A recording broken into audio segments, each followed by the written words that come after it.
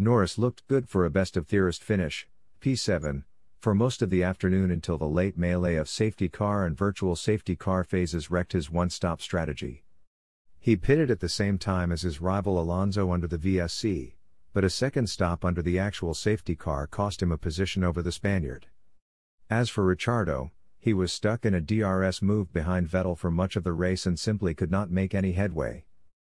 Norris said after the race, "Tough race, but I think it was a good one. We gave it our all. I think we had decent pace. It's just tough battling with both Alpines, they can play a lot more with the strategy and hold me up.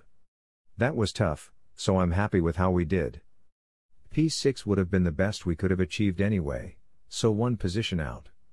We did lose some points to Alpine, but they're getting more out of their car than us at the moment.